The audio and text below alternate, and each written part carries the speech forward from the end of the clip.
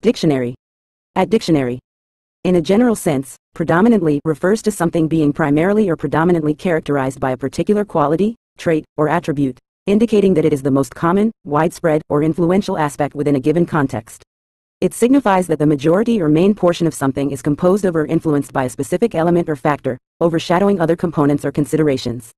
Whether referring to demographics, trends, behaviors, or characteristics, the term predominantly suggests that one aspect or perspective holds greater significance, prevalence, or prominence compared to others.